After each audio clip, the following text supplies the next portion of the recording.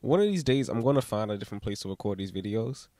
Like a couple of weeks ago, I was actually driving around for like 3 hours trying to find a nice secluded place where I could just set up my camera and not have to worry about people stopping by, seeing me look kind of ridiculous talking to myself. But no luck, no dice. And I'm a little upset by it because I spent 3 hours looking and did not get lucky at all. So if you have any suggestions as to where I can be secluded and record a video that's not in my house that allows me to get out of the city of Baltimore, then please let me know.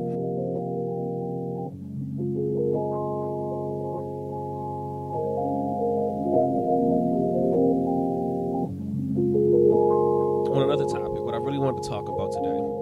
A couple weeks ago, I was in a process for a job, and it was pretty much down to like the last week to know if I was going to get this job or not.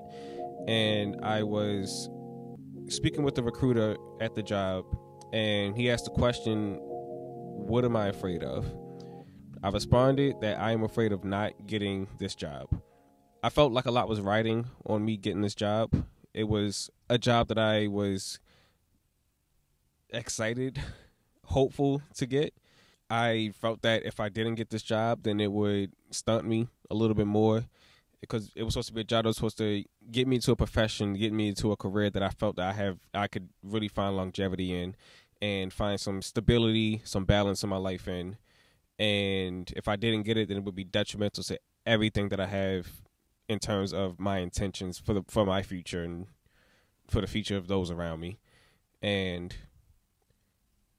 if I didn't get this job, then I was going to have to rely on having a fallback to going for another job that I wouldn't be as excited about going into. And this recruiter responded back saying, well, first and foremost, I think he showed me a video about not having a plan B.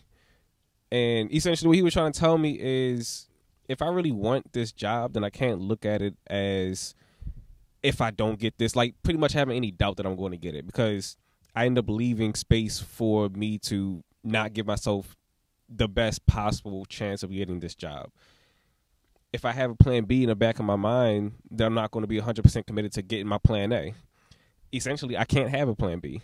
Essentially, he was telling me to manifest. He was saying, I'm laughing because I'm not a big fan of the term manifest, but that's essentially what he was saying. He said, if I really wanted this job, then I truly had to hope. Sorry, there's a guy over there looking. If I really want this job, then I truly have to hope that, not even hope, I have to put my 100% into getting this job. Put all my faith, all my hope, my intention, my efforts into getting my plan A instead of leaving any space for plan B. Now, my problem with that is that leave space for if I don't get my plan A. If I don't have a plan B, then what am I doing? I gotta have a fallback. Is what I feel like I always had to have. And I guess for me, I think it really comes down to what I'm determined to do, and more so how I feel about it. Because I think it is definitely reasonable to have a backup just in case. But I guess I shouldn't be worried or afraid of not getting my plan A, because I wouldn't be worried and afraid. I should be confident if I'm giving my all to get that job. But it's definitely still sensible to have something as a backup just in case.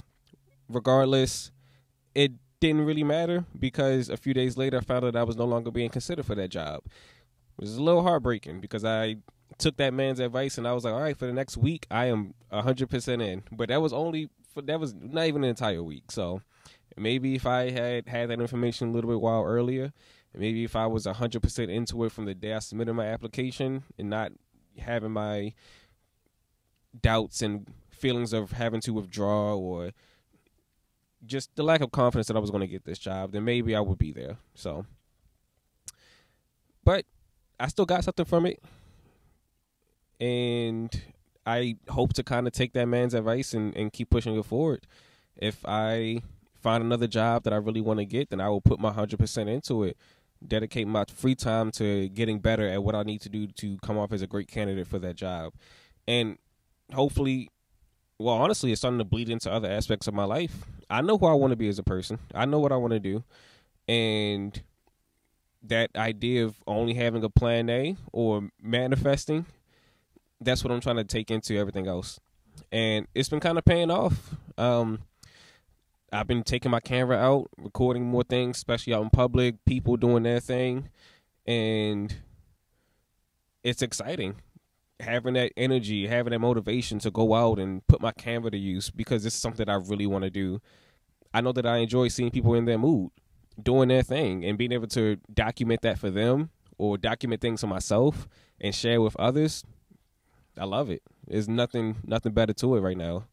I have no ultimate goals besides making my own art, being creative, and maybe even making short films in the future. I don't know exactly, but I know that's something I have in the back of my head. But as of right now, I'm just taking my time to do what I enjoy, just putting the effort into it instead of having all the doubt that I've ever had all my life about things not working out for me or not having any faith that I can be anything more than I am. Just trying to get that thought out the window and just be like, hey, this is what I want to do, so I'm going to do it. It's easier said than done, but it's a start for me. So I'm taking that on, and I'm glad I got that information, because it has to be my mindset. Honestly, it has to be the mindset if I want to get anything in my life. I have to believe that I want it. I have to know that I want it, and I have to do everything I can to get it. And I hate that I never really had that type of mindset, and that I had to be constantly reminded or really have to hit some walls to get that kind of engraved inside my head. So, but like I said, this is the start, so we'll see what happens.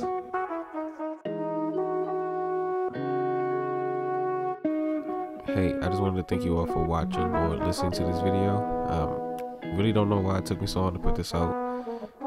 And I apologize for the popping peas and the crudeness of the editing. I just really wanted to get it done, and I have all the intention of making much better stuff in the future.